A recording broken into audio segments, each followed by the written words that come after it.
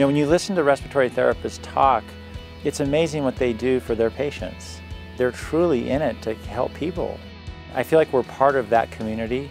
I feel truly that New Aera and us, the employees of New Aera, are an extension of the health care that they're providing.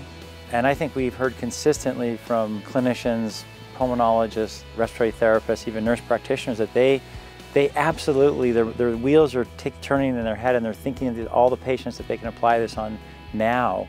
The patients that participated in this study are so excited about it, and they've been waiting for it to come out because they all wanted it. They loved it. They could do more with less shortness of breath. The Tidal Assist is such a big help.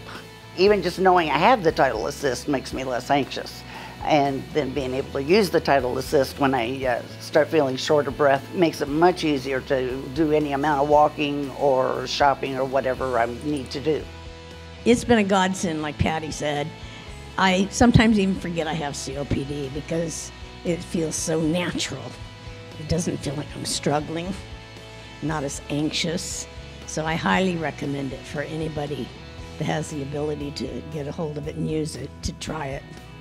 The exercise time went from about 6 up to about 13.5 minutes on the cycle, and 83% increased by more than 14% when they were using TAV as compared to when they were using standard oxygen. I had the opportunity to try their Tidal Assist system for the first time at the Pulmonary Rehab Gym. And I was able to go 2 to 3 times as long as normal on my first try with the first ever use of the Tidal Assist system. To a large extent, for me, it's the respiratory therapists because they're more connected on a daily basis with the patients and the end users. So they know the struggles a lot more, and they live it as well.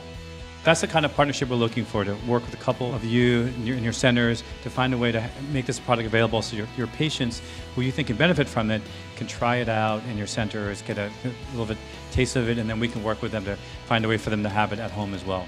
And I think now that we have products cleared and ready for the commercial market, we're looking to the community of respiratory therapists, nurse practitioners, and pulmonologists to help us as advocates to deploy this technology in an optimal way.